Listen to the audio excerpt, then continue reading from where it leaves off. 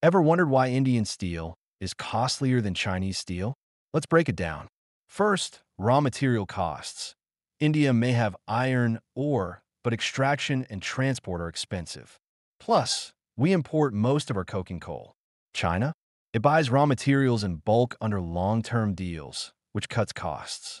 Second, scale. China produces over half the world's steel, gaining huge economies of scale.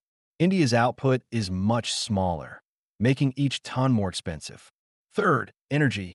Power in India is pricier, while China often gives subsidies to its steel plants. Then there's infrastructure.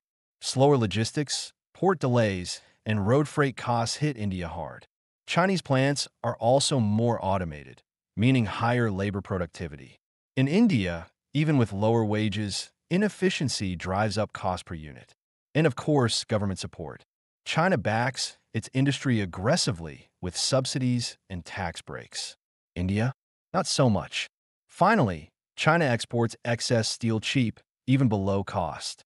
India keeps prices higher with import duties to protect local producers.